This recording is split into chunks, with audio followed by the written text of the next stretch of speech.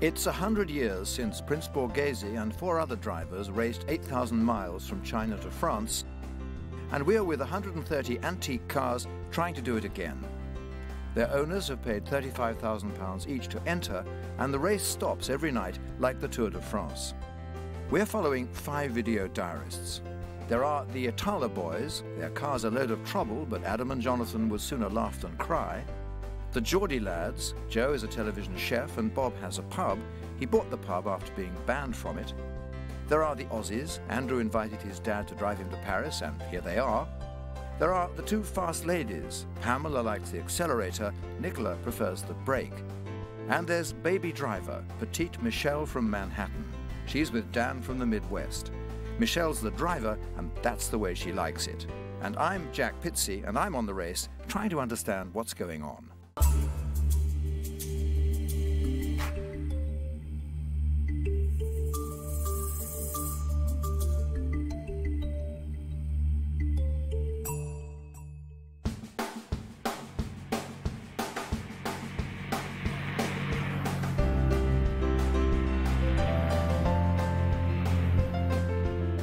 Climbing up to about 1,600 metres now.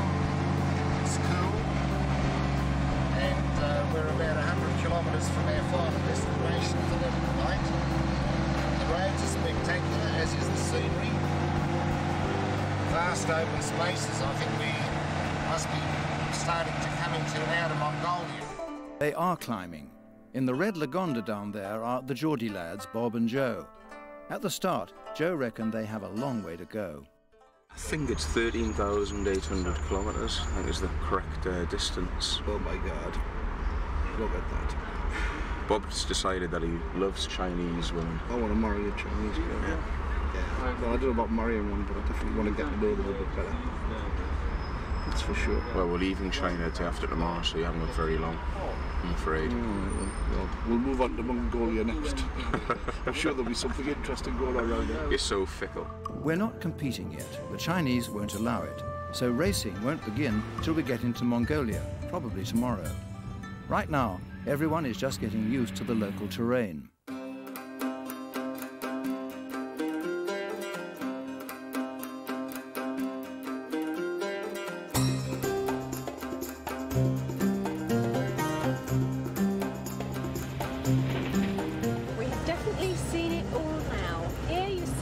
Sheep are being transported by moped.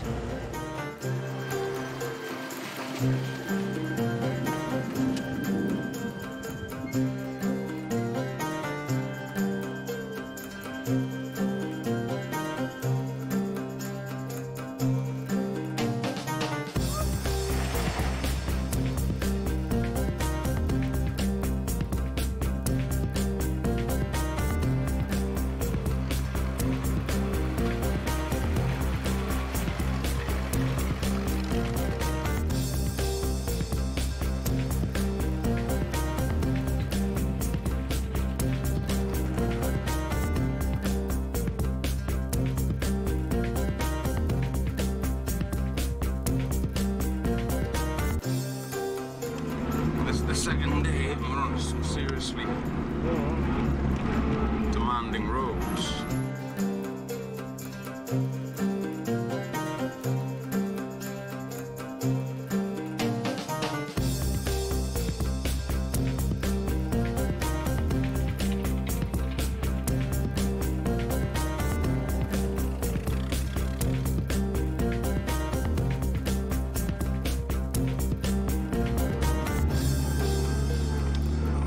Shiny cars getting all covered in dust. Oh, yeah. It's terrible.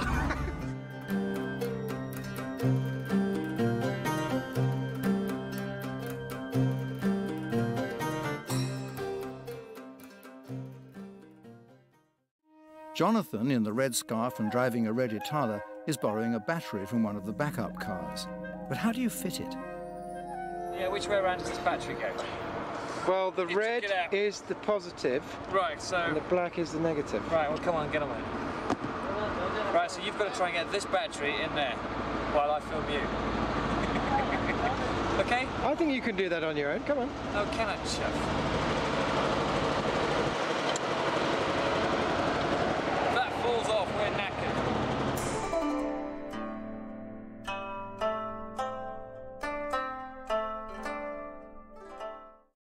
The day ends at a place called Siziwangi.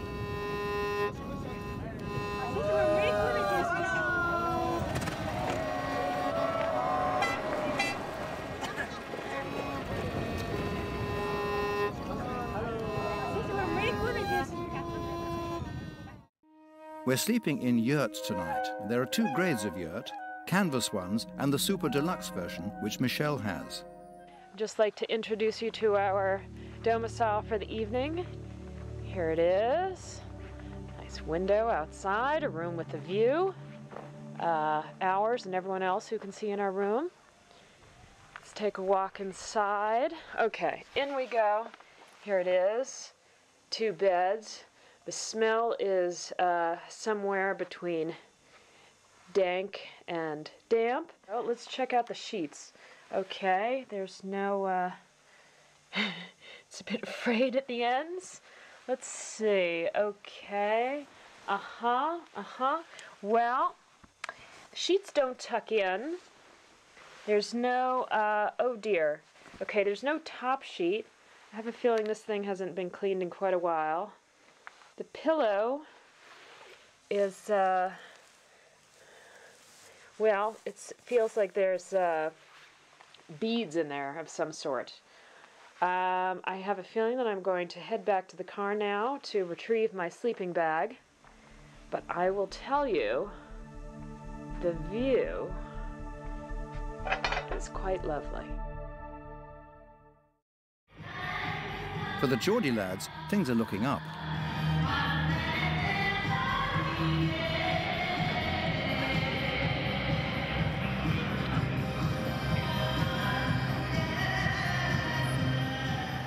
But the Itala boys are still on their way here. Here we are, driving in Mongolia at night, using the lights from the car behind us to shine. With our batteries flat, it's day 2. We've had a little problem with the alternator charging the battery. It's about 9:30 at night. All you can see is the stars and a fucking great big truck coming. Anything to say, John? Other than it's probably about 100 years since anybody did this without any bloody light. Coming into camp in about 15-10 minutes and looking forward to a nice hot cup of tea and getting warm because it's mighty cold. Michele is snug in her yurt by now, and the Itala boys have finally arrived. They've had a bit of friction. I lost my temper. I was rude, nasty, snide and cross. Yes. Cool. Okay. But we were there on time. And that is because we were there on time. And that's because I left at the right time. Cool. I was ready at the right time. So, to answer your really question... See, Joanna would love it, because she knows that I don't like to leave very, very early, and that I usually get there on time, so what's the big deal? So, answer to your question, 8 o'clock? What? What was the question? You can't remember. We know what time we're leaving. We're leaving at 9:01. The question for you is, what time do you want to get up? 8 o'clock. 8 o'clock. It's now 1 o'clock in the morning. We got to eat breakfast, we got to pack our bags, and we got to put the battery back in the car. Oh, I forgot about it. 7:30. 7:30. Done. 7:30 it is. Right, cool.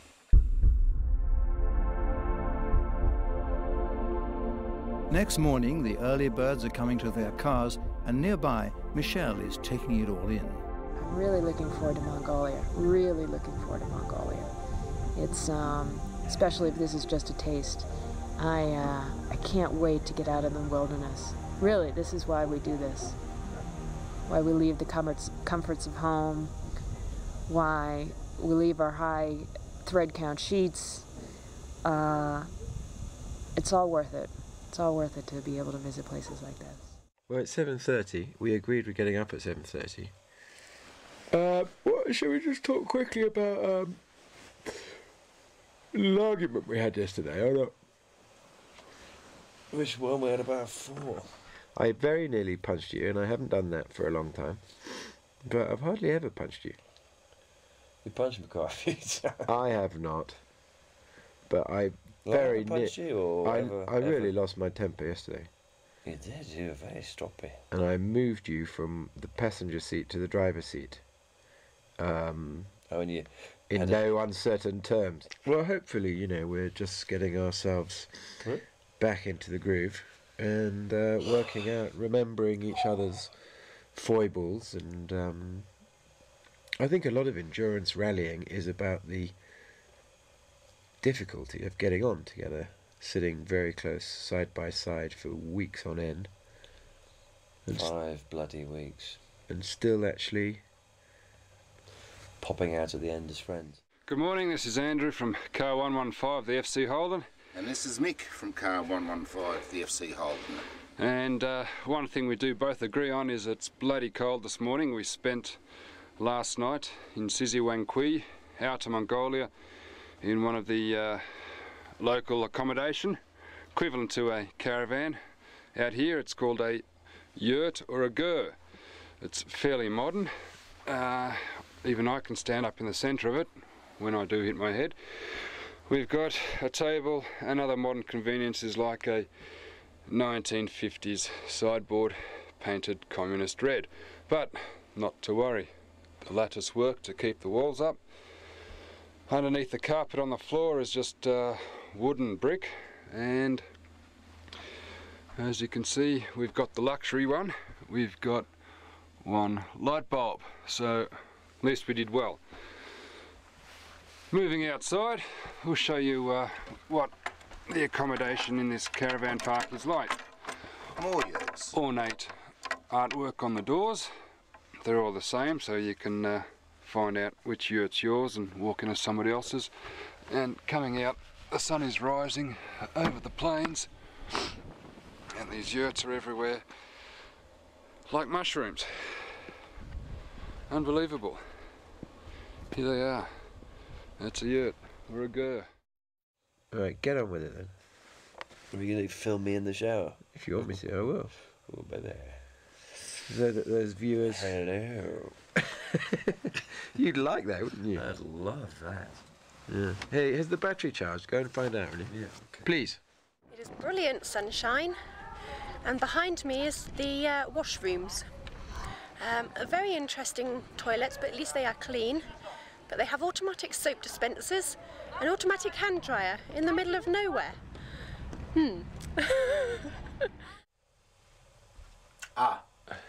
Physically fit, physically fit. I am physically fit, physically fit.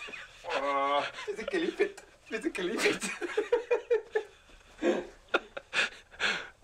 5 weeks with that.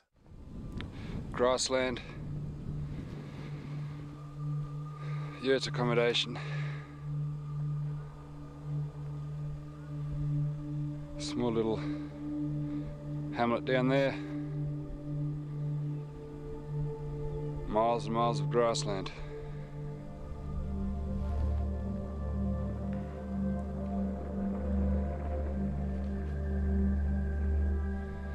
Nothing except a road beckoning to Paris. We're getting ready to hit that road in a minute. This is Tony Folkes. He's a veteran of the backup team. How's he doing? Well, I'll tell you what, the people and the terrain, these grasslands in Lower Mongolia, absolutely stunning. Beautiful place. And we stayed in these yurt sort of tents yesterday. And so comfortable, you know, it's camping, but you've sort of got a stone wall around you as well. It was really good, thoroughly enjoying it. Yeah, a little bit of a hard night, you know. We were expecting, I think, a few breakdowns on the first few days. We're getting that. The major service crews didn't come in till 12 o'clock last night, so it was quite a hard day for them. But basically, no, wonderful atmosphere, people are enjoying it, and we've got the wonderful weather. Look at it, it's blue, blue.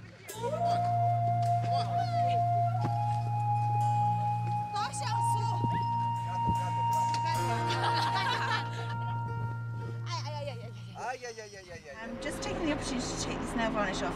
What I'm discovering is normally I don't do any manual work. And sorry. Normally I don't do any manual work, and so my nail varnish lasts a long time. Here it isn't lasting a long time at all. It's chipping and it's disgusting, so I'm now taking it off. And this will be the first time that anyone's seen me without nail varnish for decades. Junjun. Junjun. Tazure. Tazure. Tazure. I'm going to do a little Tazure. Tazure and I are going to have a little dance here. Wait.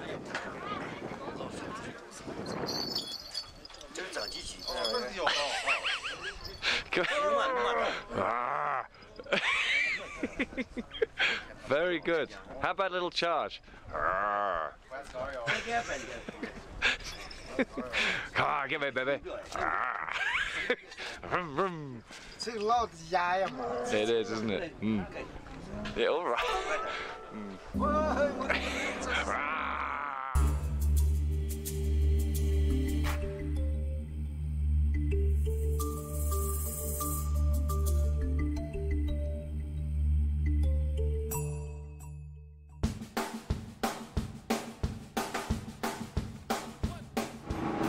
Again, beautiful road, straight down as far as the eye can see.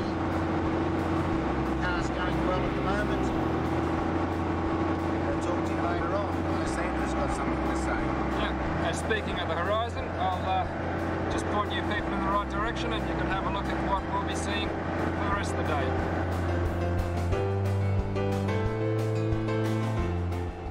Absolutely nothing out here. Horses, cattle, a few goats, and nothing much else.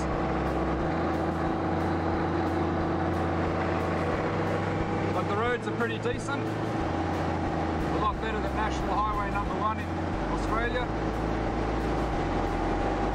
And I think the speed limits are a lot more conducive to the event that we're doing.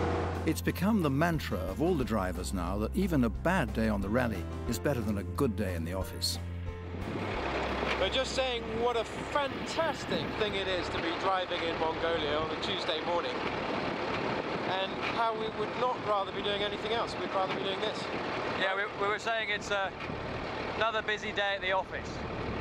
I mean, it's just fantastic to see this expanse of country with nothing in the way. There's no buildings, there's no people, there's not really any cars, there's a good road, and we're following alongside the old road, which has got sort of 100-metre markers the whole way. It's fascinating. And we think that must be the old road that Prince Borghese took when he did it in the same car 100 years ago. And this is tough for us. It must have been a nightmare for him. So what kind of man was this Prince Borghese who won the original race in 1907? Here he is, sitting in his car while one of his assistants goes to carry water. Borghese was an Italian nobleman. He wasn't much liked by his fellow nobles. They called him the English officer because he was clean-shaven and he had a very cool manner. Apparently that was the English style. But I don't think he was an English good sport, because when they all came into the Gobi, they had an agreement that they would all look after each other. But when it came to it, two of the cars ran into big trouble and were held up. And Borghese, rather than go back for them, ploughed on. And they would have died if they hadn't been picked up delirious with thirst and fever by passing camel trains. Borghese was away and gone, over the horizon and on his way to victory.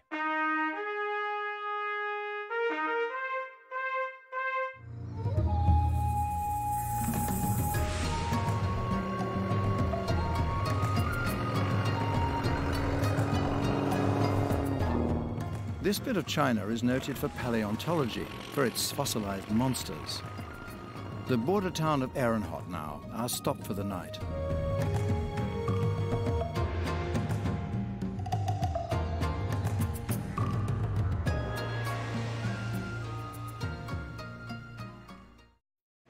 I'm just recording our impressions of arriving in Ehrenhot, which is a border town.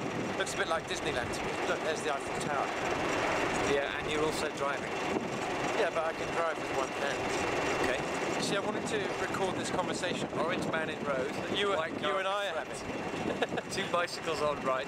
Because I'm learning from you. Motorcycle. You say things like, "Oh, I'm only thinking of you. I'm only thinking of you." So I'm saying to you, "I'm only thinking of your stomach." What's that car? I'm only thinking of your stomach. You haven't had lunch yet. That's true. So I'm trying to get you to the hotel. Oh, look, there's the ambulance that we're going to need in a few minutes. Right? You just stay right there. We're going to need you. So just calm down and enjoy the scenery.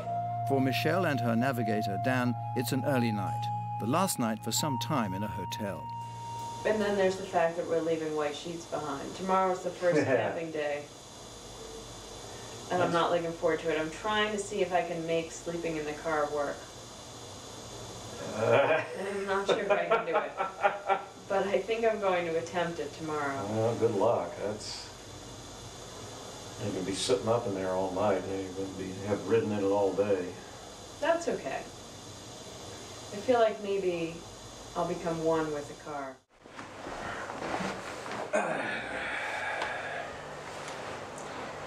It's the end of day 3. It's 11:30. We're on the border of China and Mongolia.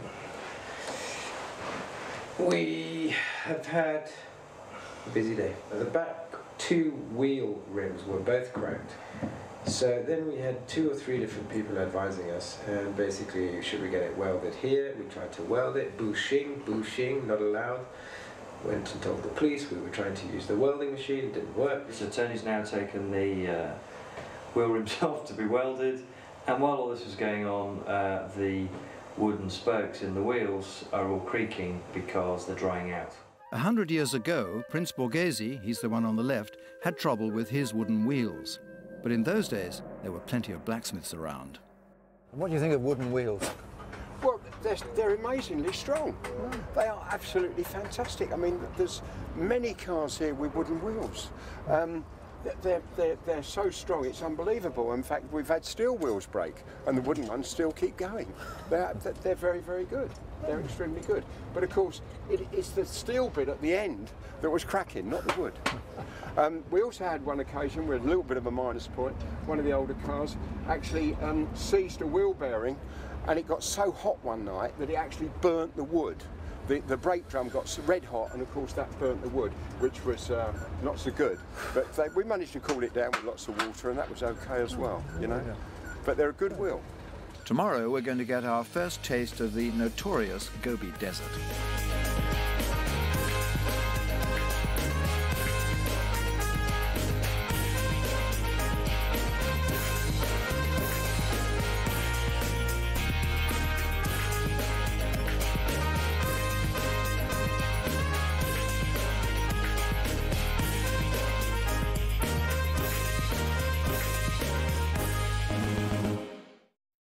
The official book of the Peking to Paris is out now, published by Veloci at $29.99.